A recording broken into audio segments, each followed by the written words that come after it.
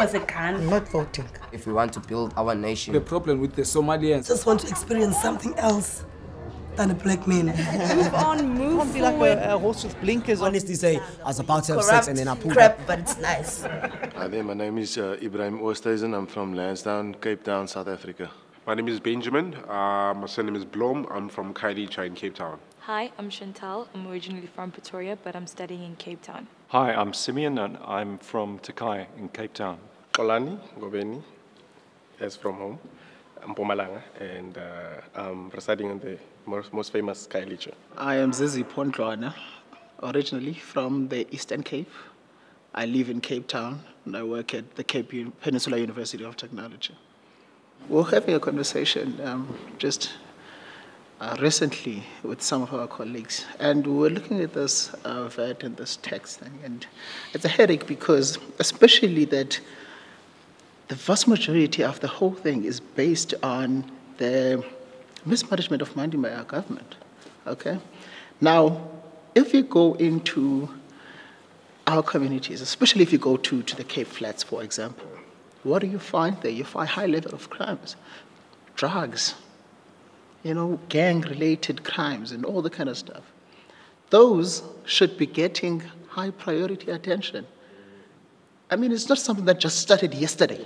I mean, there should have been so many interventions in place that are actually producing results. Because at the end of the day, the people that are most affected by the VAT, it's us, the people that are actually making an honest living, the people that are pushing drugs. Nothing. Look now, what's happening in Cape Town now? Taxi violence. Who calls the shots there?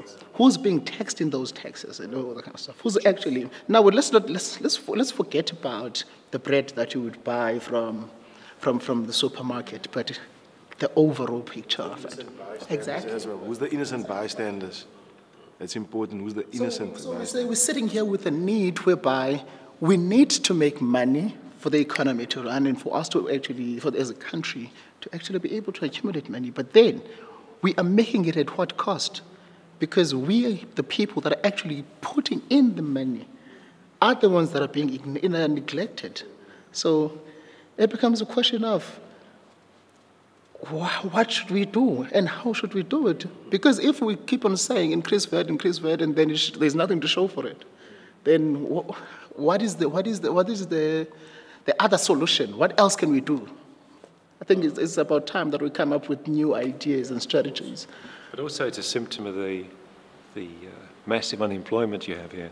So we have a small tax base of people. I mean, like, you know, there's not a lot of people who get taxed, who are working and putting back tax into the fiscus. And you have this situation where the easiest way for the government to solve a problem is just hit everybody with VAT.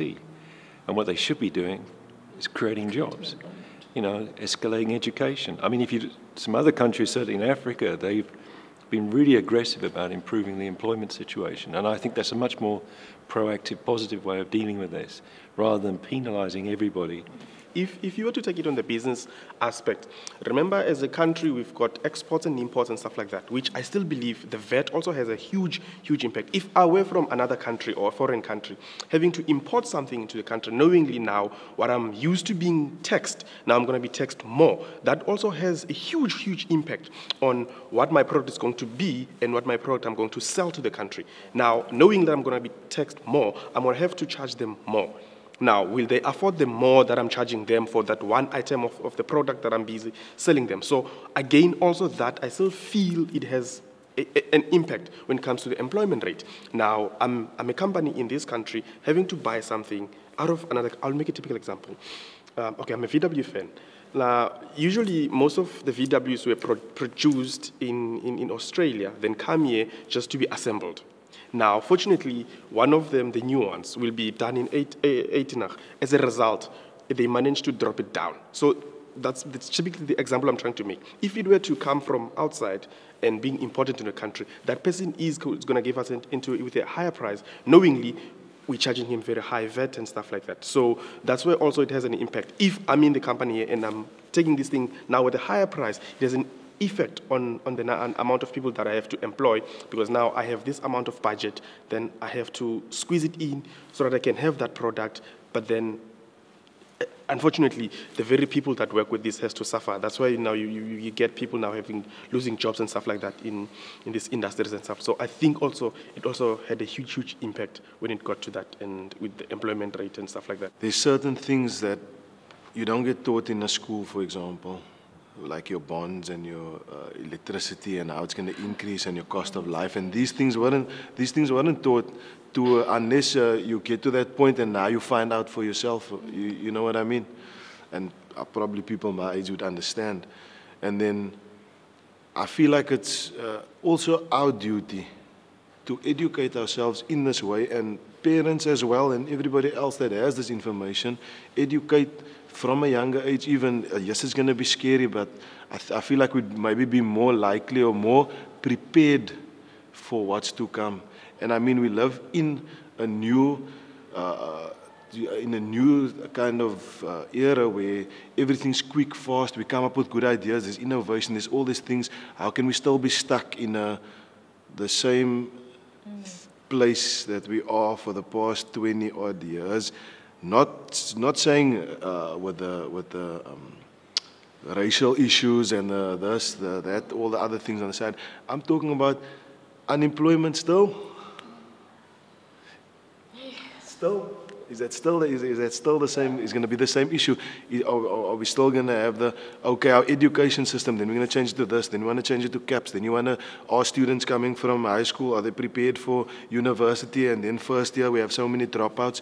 And then the same things. If you look at dentistry at tertiary level, they'll tell you, you'll hear a lot of things. Oh, the highest depression rate, the highest suicide rate. Still, if we know this, why is it still happening? I'm just a bit touched by the fact that this 20-odd years ago wasn't even, I don't think we had the same problems we do now, not because we're evolving or anything, but because literally back then, everybody had a job. Do you understand? So it wasn't a matter of being without more than it is now, because now the unemployment rate is really high, and that's just what we're dealing with now. But in terms of time, this is fairly new to us. Do you understand what I mean? So we can't, like you said, you don't really, when you grow, you don't know how the next level of your life is going to be. Do you understand? So we're just, as a nation, new to this for me, because back then, our parents would even tell us on campfires and stories about how it was racial and brutal, yes, but everybody had a job. Do you understand? So I don't think it's comparable as yet. Maybe we'll compare our now selves to our future selves. We'll complain about this later. I think it's just too soon. We've seen nations fall, and we've seen them rebuild themselves. Yeah. Right? This has happened from the start of time to today. And there will always be that suitable way of doing things for a country. And I mean, even if I look in modern time, there are some good examples today. I don't understand why we can't adopt certain things. It's like we just, it's like because it's benefiting certain individuals, they can't allow certain things to change because then they're affected. I mean, in business even now, we here at the sports management, we learn about efficiency and effectiveness. Efficiency and effectiveness, those two things, you get pushed efficiency and effectiveness. In business, you get pushed that. But efficiency, yes, the job is getting done by a machine. Effectiveness, the same thing. So why? We don't actually care if this person's unemployed. We're getting our product out. I'm making money. The business is flourishing. Woo-hoo. Things are being done. Do you get me? We lose that human kind of element that is attached to everything where, you know, sometimes you need to make a decision. Like it's something I ask myself even when I need to allocate money towards someone else. Right? The first question I ask myself is, would I be happy receiving that? Because if I'm not happy receiving that, I would never ever give that to someone else. I would never ever give that to someone else. No, and that's just me. That's straightforward. And I don't care about where we're allocating and workload and all of that stuff. If I know what that person has done, obviously, this is where also your knowledge and your experience comes into play. I mean, I don't want to talk bad about the government or anything like that, but you should be a just government, right? And with a just government, you know how knowledgeable you are about certain things. You cannot put a sports manager, for example, in a doctor's position. Yeah. It does not work. You cannot do that. Yes, it's my friend, or yes, it's this, but it does not work. You need something or someone that for that, Just to touch on what you're saying, I mean, within the walls of our classrooms and our lecture rooms, we learn about transformation. Well, for example, I'm a sports student, so in class they teach us about transformation, is that black people were previously disadvantaged and now they are given better or more opportunities to play sports on national levels.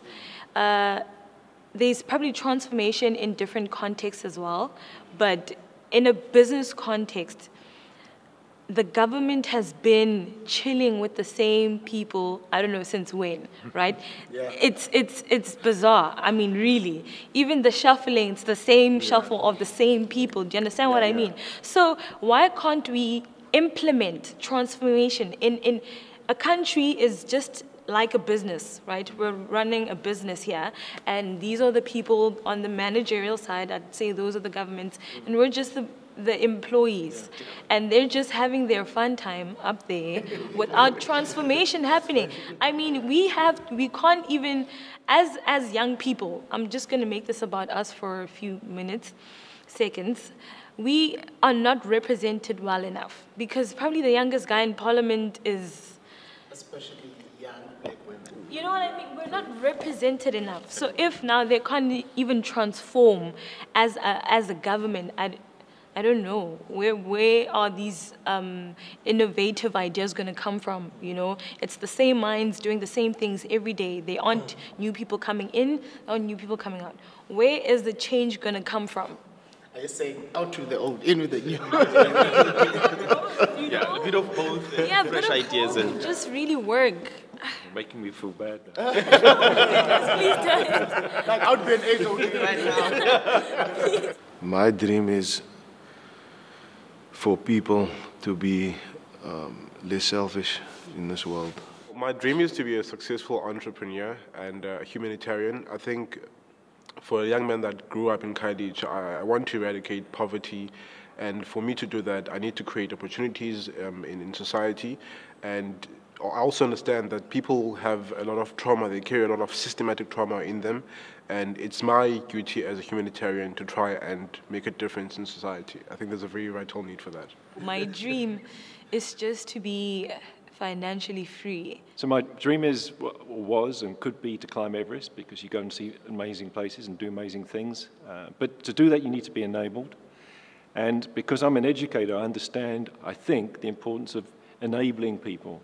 But we need to enable people in the new technological era, which we're moving into, because that's the world you're living in. And by doing that, we can empower people to go forwards. You can't put the empowerment before the enabling. We've got to enable people with the skills, the knowledge, and the abilities and confidence so that they can become empowered. My dream is to do away with the system or the style of education we're being educated.